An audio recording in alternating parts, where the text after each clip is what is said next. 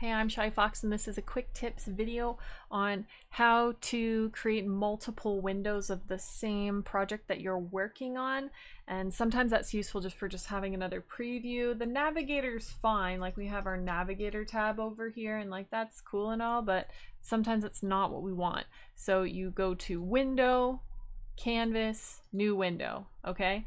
And then you can drag it. So you pull and drag, and then you can drag it to wherever you want. Maybe, oops, I'm painting, maybe to the side. You can also do floating window too. This is floating. I will let you know though, the floating window like this doesn't work on like iPad, for example, and possibly other devices, but on PC it should work fine for you to float that and move it around, which is super nice for, you know, whatever reason. Another cool tip, you can even drag it, and I know you can't tell, but off your monitor onto a different one. So I'm going to do that, and now it's on a different monitor.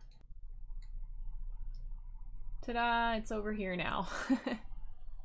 And you can even do things to your current one, like flip the canvas, and it won't flip your other one. If you do work that is small, it might be nice to have the small version out while you're drawing zoomed in or whatever. So hopefully this helps you guys, and that's all there is to it.